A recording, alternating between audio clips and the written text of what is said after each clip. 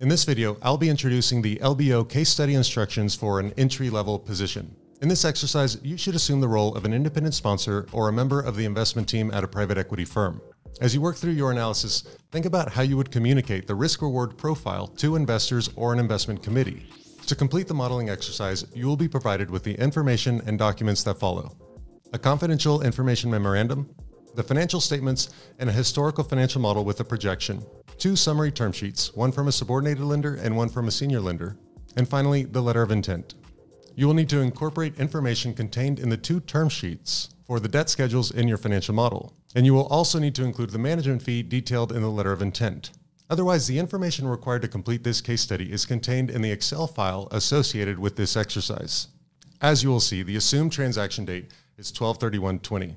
And for the purposes of this exercise, you may assume the associated financials for 2020 are all actuals. Obviously, the numbers beyond the current year are management projections, and you may alter or adjust the forecast as you think appropriate. More precisely, here's what you'll be asked to complete.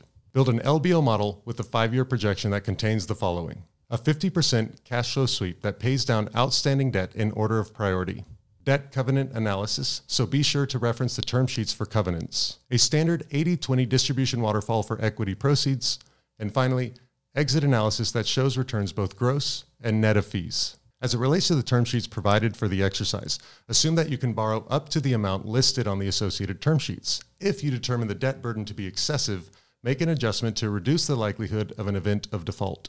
The process of building a model without a template will expose areas of weakness in your skill set. I would encourage you to attempt this exercise without downloading templates available on asimplemodel.com, and I would even avoid cutting and pasting line items for the financial statements. Typing them will improve retention and cause you to think through the structure of the financial statements. It also provides an opportunity to display the information in your own format, which becomes increasingly important as you look at opportunities in different industries. Please be sure to check the PDF associated with the case study for a few additional details. In the next video, I'll provide a little more detail on the operating model. But otherwise, with the instructions in hand, feel free to go ahead and get started.